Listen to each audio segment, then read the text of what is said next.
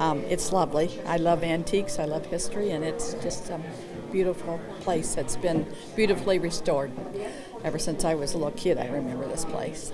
Raised in Quincy, Susie Moore is glad to see the John Wood Mansion is still where she remembers it. It could have been torn down or destroyed, or nobody cared about it, and so it has lots of love, and I enjoy coming. Unlike past mansion tours, tour attendees were treated to traditional holiday decorations in the candlelit mansion. Right, well, this is the way it would have been, 180 years ago when John Wood was living here. And they would have lived by candlelight and fireplaces, so it has a lot more ambiance, a lot more atmosphere to it. Visitors also got to see a piece of history, something that has rarely been available to the viewing public. The dollhouse was made for, I believe her name was Laura.